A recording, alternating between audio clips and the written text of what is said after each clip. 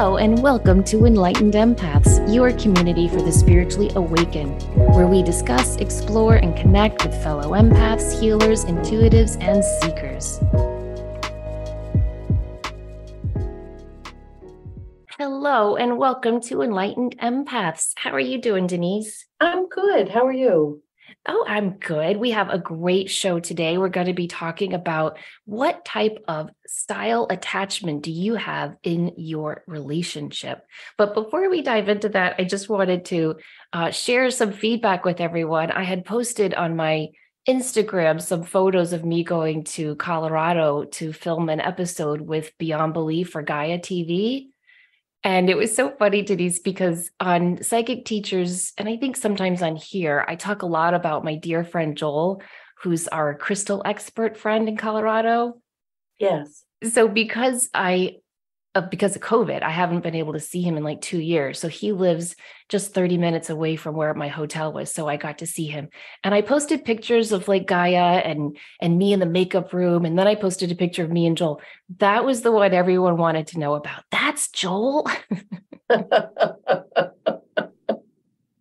So just wanted to thank everybody for your fun comments and questions. And yes, that is the Joel, the crystal expert. And we just had a great time getting to see each other in person and catch up. And I got to go to a crystal store and I finally found a crystal I've wanted for years.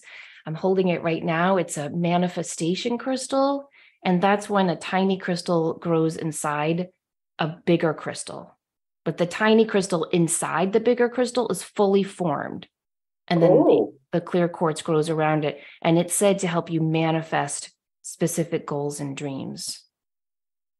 Wow. That sounds like it was an amazing trip. And being on TV was incredible. I don't know about incredible. It was a little nerve-wracking, but the team at Gaia was so kind.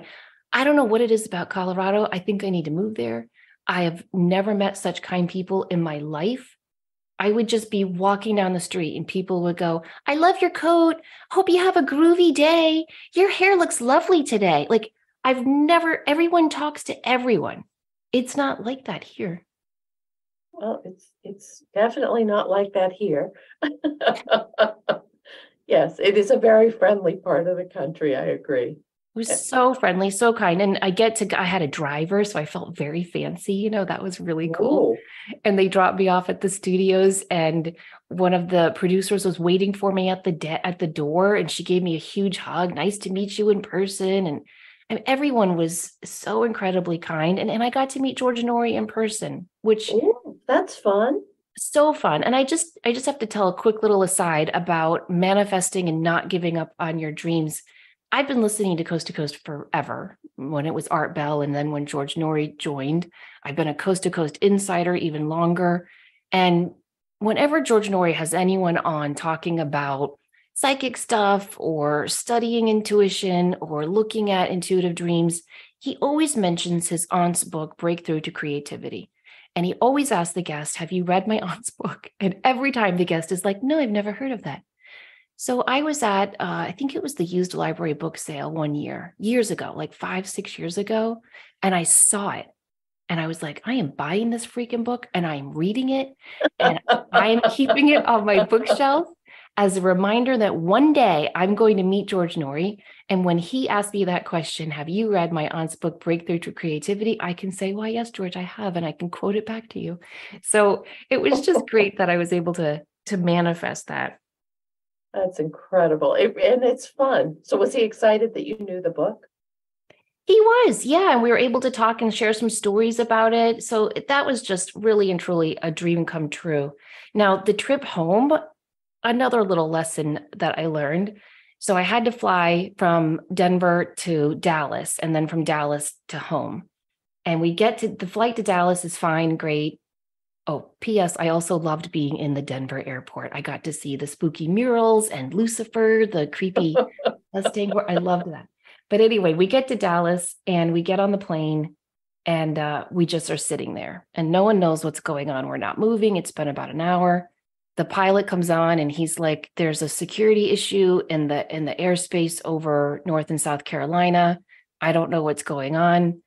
So the flight attendant stands up and she's like, okay, everybody, it looks like we're going to be here a little bit longer. So let's play a game of trivia. And for every right answer, you get a free bag of pretzels or peanuts. And so everyone cheers, but then her mic kept going out. So those of us peasants in the back, we couldn't hear her. So first class kept winning. And these guys in the back are like, first class doesn't need any more shit. So we were all cracking up. And then finally the pilot comes on. It's been about an hour and a half now. And he says, okay, everybody, I've been cleared to tell you what you already know. The China spy balloon is flying over the airspace that we are trying to land in. And we all cheered and started screaming, China, China. And it was just so funny because we were there almost 3 hours. And it was at the point where he was like, I have to turn off the engines, or we may have to deboard and spend the night here. Like, we just didn't know. And everybody on the plane had the most amazing attitude. People were laughing and joking. They were coming up with different ways they could shoot the spy balloon down themselves. And it was just a blast. And it was just such a lesson to me of how, your attitude is everything. If one person on that plane had been like, son of a bitch, what the hell is this? Yeah. It would have ruined everything. But because the whole group was so fun and warm and like, yeah, let's, throw some pretzels back here. We're fine. And everyone talked and got to know each other. So even that was a joy. Oh, of course, then we land at our airport and the pilot comes on and he's like, okay, everybody, thank you for your patience. First of all, I have to say, I live here too, in this town. I want to go home just as badly as you. We need someone, I can't remember the word he used, like to rope us in or tie us in. Mm-hmm. And he said, I've radioed the airport 3 times. No one's answering. And people start shouting, China's taken over our little airport. So it was crazy. It took me so long to get home, but I did, and I had a fantastic time. Oh, and George Norrie is a nice person. Very, very nice person. Yes. Oh. Beautiful soul. Wonderful to meet him. And I loved his team even more. Like, he's just surrounded by great people, absolutely great people. I just felt really at home. The woman who did my makeup, she had just met this man online, and he's semi-retired, but he has a lot of money. And his new goal is to buy up crystal mines. So he's already bought 2, and he's only buying these crystal mines to make sure that the crystals are mined and sourced ethically. Oh, I mean, those are my people. yes. So I just really enjoyed it. I am so glad that you had such a good time, and I'm looking forward to seeing the episode too. Yeah, it's not going to air till this summer, but that's okay. That gives us time to get ready for it. That's right. All right, let's jump into the topic. Thank you for letting me share those little stories. Oh, no, thank you. That was fun. So as you know, empaths and relationships, sometimes it can be a little tricky because we feel everything so deeply. And so we thought it would be interesting just to kind of look at some different type of relationship styles we might be dealing with. I'm sure we've all heard of your love language. What love language are you? But have you heard of the 5 attachment styles? This theory is based on the belief that each of us has a style, a manner in which we attach ourselves to a romantic interest. This doesn't mean attachment as in needy or clingy necessarily. Attachment in this way is defined as the way you bond with a romantic partner. So attachment basically means the way you connect, relate, and feel safe with someone. Now, this attachment theory was developed by psychologists John Bowlby and Mary Ainsworth more than 50 years ago, and their findings still hold up today. So here's their theory in a nutshell. How your parents or caregivers loved you in your first 5 years of your life plays a critical role in your emotional development and continues to affect the way you relate to others on a personal level. That's heavy. What do you think about that? Well, it goes with the development. So much of our development is based on the first 3 years of life. emotional, social development, all those things. So that makes sense to me. Yeah, It's it does. concerning. It's very concerning, but It's big stuff. Mary Ainsworth said that she introduced the sensitivity hypothesis, which basically says the more responsive your mom was to you as an infant, the more secure you'll be in your future relationships. And it was interesting. She did these studies where she would put the mom and the child in a room and she'd have the mom leave. And then Mary would look at how the child reacted to the mother leaving. And then she'd have a stranger come into the room and she would study the way the child interacted with the stranger. And then she'd have the mom go back into the room and she would study the way the child responded to the mom coming back. So we'll touch base on that a little bit later. But back to us. If you've noticed a pattern or trend in your relationships throughout your life, then listen up, because you might be able to recognize your personal attachment style. And you can go to our Facebook page, Enlightened Empaths, this week, because we're going to be posting some quizzes you can take to determine for sure what your attachment style is. So basically, Bowlby and Ainsworth divided attachment styles into two groups, secure and insecure. And of course, there's some subgroups in there. Let's start by reviewing the healthiest attachment style, which is the secure one. Someone who has a secure attachment style was well loved and cared for as a child. They were given some freedom and independence for decision making and were able to feel secure in making key choices in their life. Their childhood most likely consisted of secure, consistent attention and caregiving. Now, if you have this attachment style, you most likely saw your mother or primary caregiver as a safe person, your home. When she left, you were mildly upset, but easily soothed. In relationships as adults, these people with the secure attachment style connect with others easily while also being able to maintain autonomy. For example, they aren't looking for someone to complete them. They know who they are and what they want, and they simply enjoy being around others for connection. The secure attachment style person loves to be in a relationship, but they also know they'll be just fine if they're single. This person also tends to have healthier, longer lasting relationships, which makes sense, right? It really does, yes. All right, ready to move on to the insecure attachment styles? Yes, because I'm thinking, whenever we do these kind of shows, I start trying to match up the style with people that I know in my life. Mm-hmm. And anyone who's coming from a secure place in relationships and has that background to build on, that is pretty amazing when you think about it. It is amazing. I'm having a limited number of people pop into my head on that one. Well, we'll get back to that, I promise, at the end, about how many have that secure attachment style percentage-wise. Okay. The second type of attachment style is called anxious-preoccupied. So if you grew up with inconsistent parents who weren't always very reliable, you might have this anxious attachment style. As a child, you may have discovered that sometimes your parents or caregivers were there for you, and other times they weren't, and there was really no rhyme or reason to it. If this resonates with you, possibly you tended to cling to your mother for love and acceptance, or experience separation anxiety when your mom or primary caregiver left you. Studies show that the anxiously attached person tends to feel stressed when their mom leaves, and while they're relieved when she returns, they often then choose to punish the mother by ignoring her or lashing out in anger. You know, I babysat for a kid like that, and I never understood it. He would kick and scream and freak out every time the mom left. But when the mom came back, you know, like she'd pay me, howdy do, and thank me. And the kid would run up to her and then would like kick her in the shins or completely ignore her. I always thought it was so strange, but I guess he has this anxious attachment style. Right. Also, people with this anxious attachment style were often smothered by one parent who was overly clingy or anxious themselves. So let's say you were raised by a helicopter or snowplow parent, you know, those parents who just hover or do everything for you, might have this attachment style. Or if your parents divorced, and let's say you were the oldest and maybe you had to often play the role of co-parent, this can sometimes lead to the anxious preoccupied attachment style.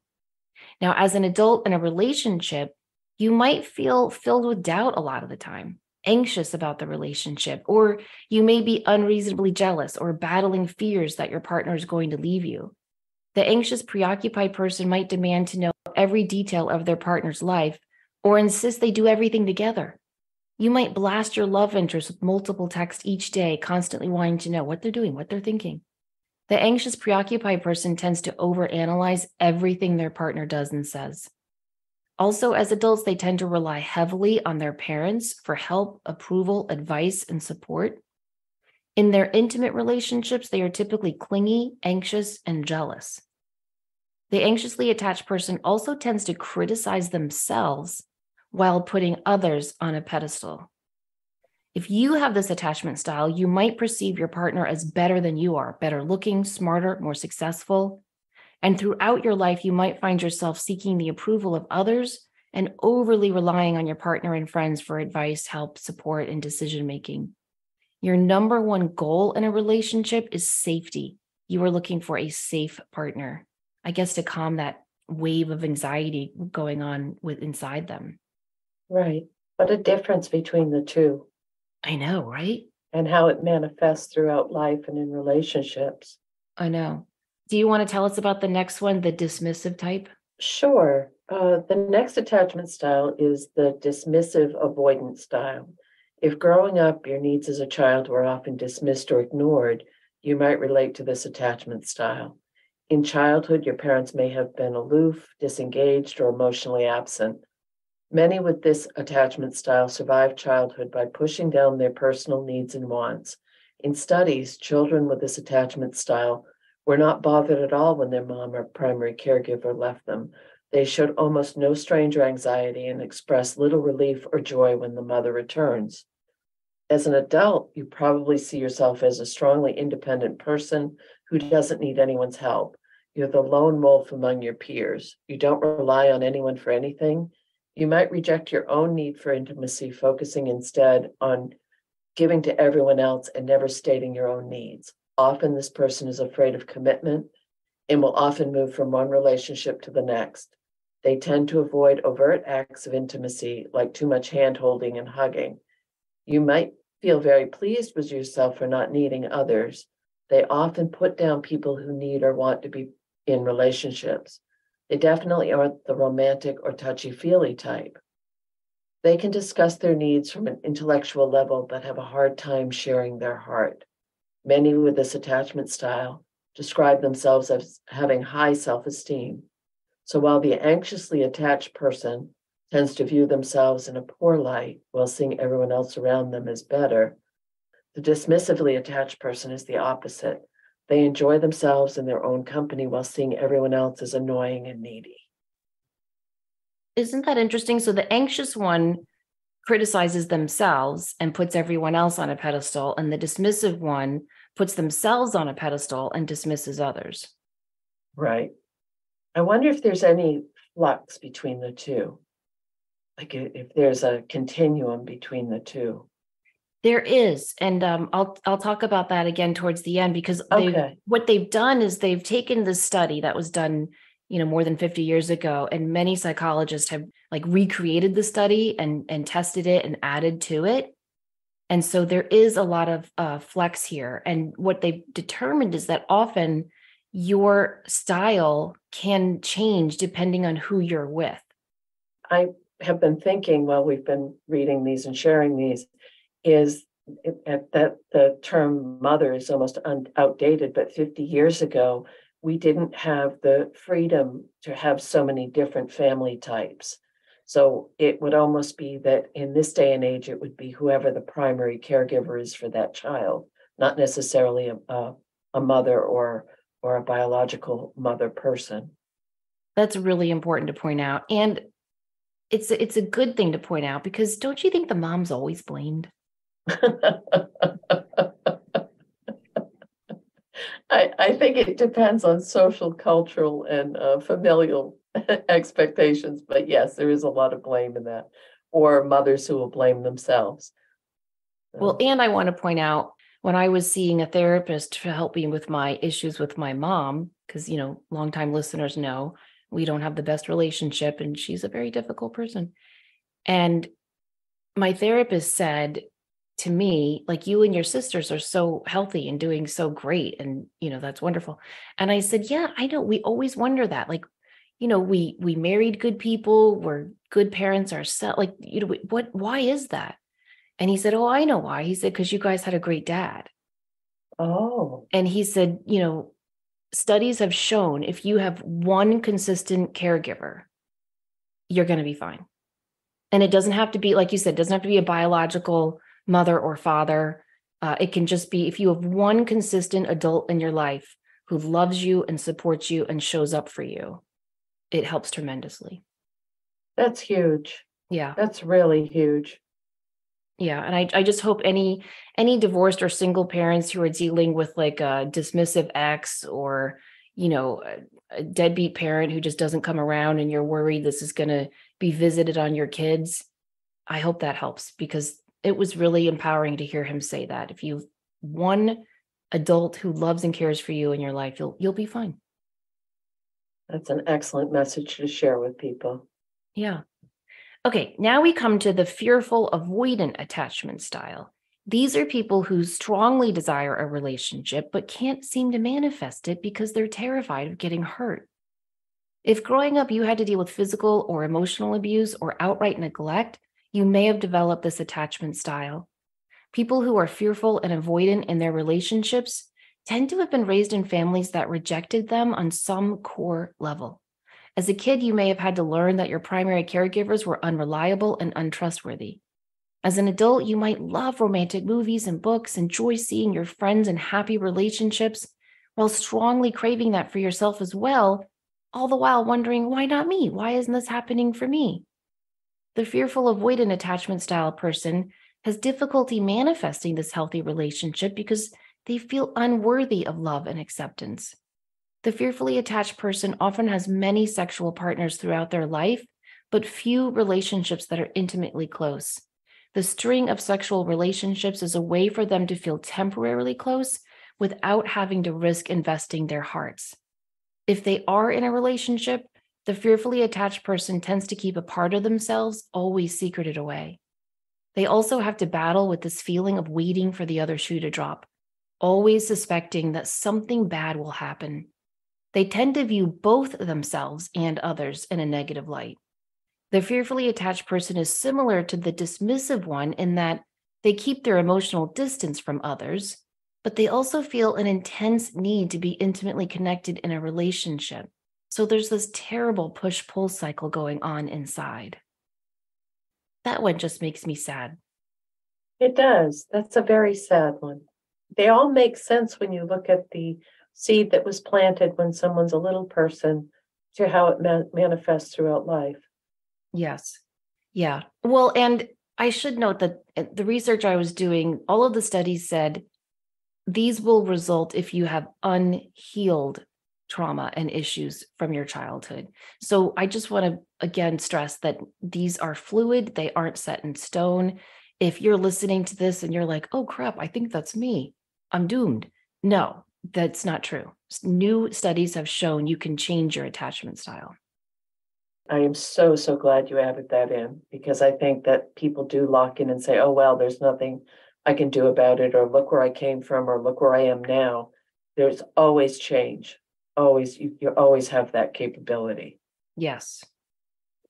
All right. Do you want to tell us about the last one? Sure. The last one we'll discuss is called the disorganized attachment style. This is the newest attachment style and was introduced in 1990 by Doctors Main and Solomon. Someone with a disorganized attachment style tends to have dramatic ups and downs in their relationships. They swing between feeling needy and clingy to jealous and suspicious.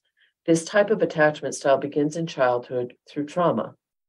Or if one of your parents had huge upheavals in their life, like having to deal with mental illness or their own highly dramatic ups and downs, you may have formed this attachment style. In relationships, the disorganized attachment style person believes they're unworthy of love. Filled with low self-esteem, they also tend to seek out drama and chaos without intending to. If you have this attachment style, you have to first work on healing the unresolved childhood trauma, then work on self-love before you can tackle overcoming your fear of abandonment. The disorganized attachment style is often attracted to partners who are frankly a little scary. You might be attracted to the strong, silent type who then suddenly lashes out in anger. The disorganized attachment person often struggles with intimacy, which is rooted in their fear of getting hurt. But ironically, they tend to be subconsciously attracted to the one person that will hurt them. You know who that reminds me of is Pamela Anderson. Oh, what a good example. Yeah. Did you see Pam and Tommy on Hulu or her documentary on Netflix? No. Really good viewing, I swear. It was very, very interesting. And she had set this goal for herself: no more bad boys. I'm not going to go for the rebel anymore. And then, she met Tommy Lee that night. Mm-hmm. So hopefully she will work on healing that, because I just really have grown to love her from watching her documentary and all that she's been through. But yeah, I think we've all known people who are just attracted to that drama in the relationships. I mean, surely growing up in high school and college, didn't you come across people who just kept falling into those dramatic, chaotic relationships? Yes, very much so. And I think that people have a type. And, that's basically what all these are saying is what you were programmed with or what you experienced can be an indicator in what you feel is love. Mm-hmm. Exactly. So as I said, research has shown that often this will change throughout our life, and we can swing between one of these four insecure attachment styles depending on who we're dating. A study done in 1995 by Doctors Brennan and Shaver revealed there's a strong connection between your own attachment style and your romantic partner's attachment style.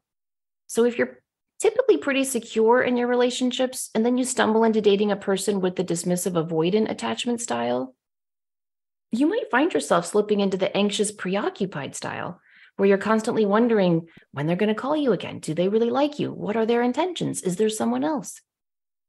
In an article published on simplypsychology.com, they said the dismissive avoidant partner was the only type of partner that seemed to contribute negatively towards one's relationship satisfaction, while an anxious partner had no significant impact in this aspect. Now, I actually have a hard time believing that. I understand why it would be so hard to date someone with the dismissive avoidant style. That I don't think I could do that. Someone who doesn't want to hold your hand or rub your back or, I don't know, just show any care or concern for you. I get that. But dating an anxious person, what are you thinking? Penny for your thoughts. What are you doing today? What are you doing right now? Why'd you post that on Facebook? That would drive me insane. Don't you think? Yes. And I've spoken with a lot of people who come, they're worried. They're very worried all the time about the relationship. That's a hard place to be. Yeah, it definitely is. Now, this article that I read also referenced another study on young adults, which showed that participants expressed distinct attachment patterns for different relationship types, meaning that you might have one attachment style with your parents, another attachment style with friends, and a totally different one with your romantic partner. So that's interesting too. You might be dismissive with your parents, anxiously attached with your romantic partner, or fearfully attached with your friends. Okay. Happily, though, studies reveal that around 75% of us have a secure attachment style. That's a lot. I don't know if I'm buying that. You're not buying that? That seems really high. I don't know. Maybe don't you think that's a little high? 3/4 of the population, we're all good. I don't know. know. I know. I thought that was pretty high too, but it made me happy. Like, maybe, Oh, it is. It's a happy let's just thing, but pretend it's true. okay. Statistics never lie, Denise. Oh, no. There's no bias. And 30% of the research participants have been able to change their attachment style with the help of inner reflection, healing, and therapy. And Okay. interestingly, so you know how the studies showed that the easiest insecure person to be in a relationship one is the anxiously attached person. They are also the easiest ones to heal. I think that number should be higher.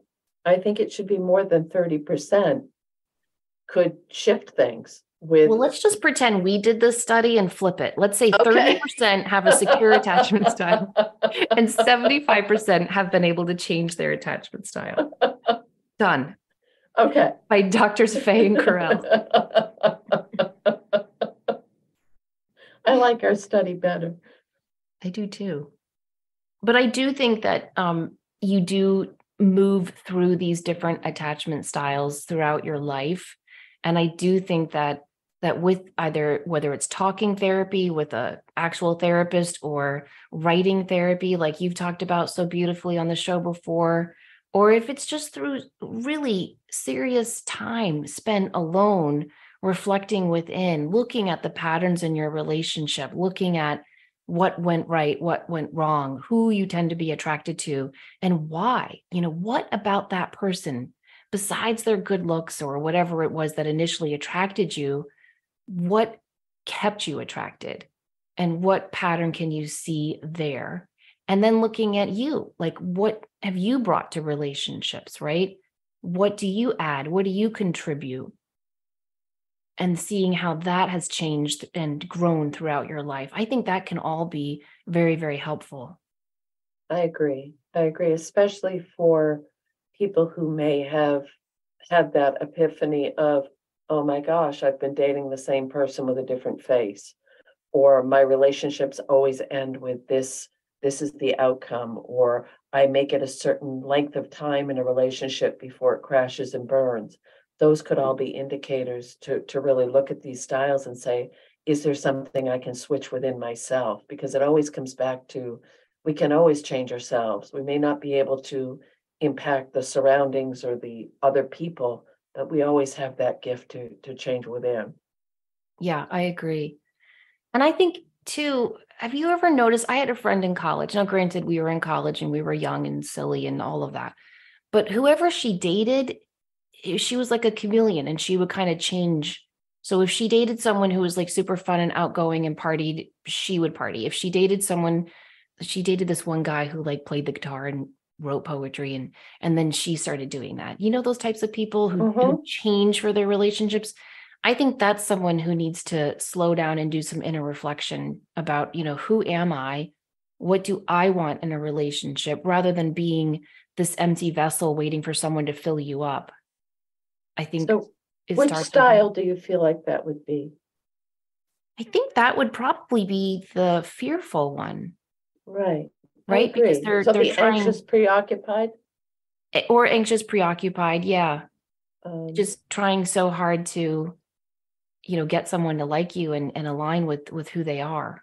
right. It's all very interesting. It is. It really is. And like I said, there's a bunch of free quizzes online. So we'll post some on our Facebook page so you can click there and take the quiz.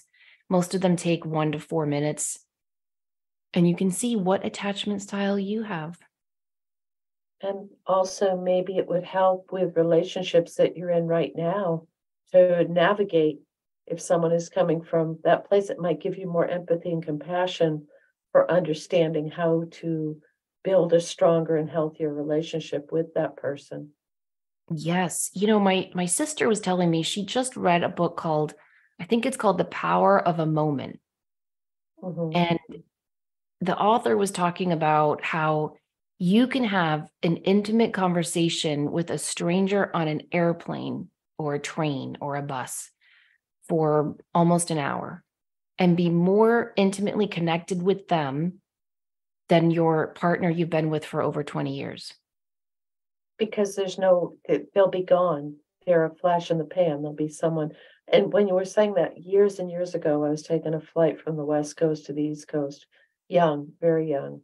And I had this very detailed conversation with this person, different lifestyle, we were roughly the same age. But I think there's a freedom in knowing you're never going to see that person again. And even if you exchange information, but there's a freedom in the anonymity. Oh, I totally agree. But he was also saying that once people get in a committed relationship, they get very settled. Mhm. And he was saying that there's no intimacy in sitting on a couch and watching TV with someone. There's Right. no intimacy in sitting at a dinner table and talking about your cranky boss at work that day.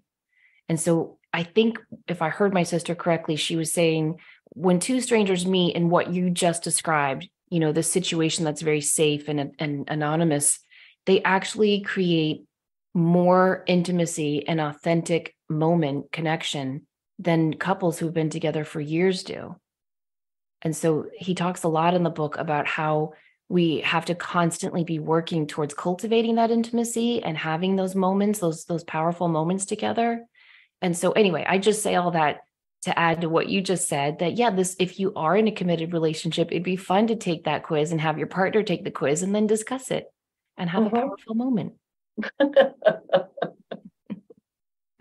Well, we hope this has been enlightening for you all. Thank you so much for tuning in and listening. Remember, if you want to check out our work, you can go to Denise's website, The Grateful Messenger, or mine is just my name, SamanthaFay.com. If you want to send a question for our upcoming community connections, you can email us enlightenedempaths@gmail.com. And if you'd enjoyed this episode, we'd really appreciate it if you'd share it with a friend or leave us a kind review on your listening platform. And please remember, as always, to show up, do great work, and share your light. Take care.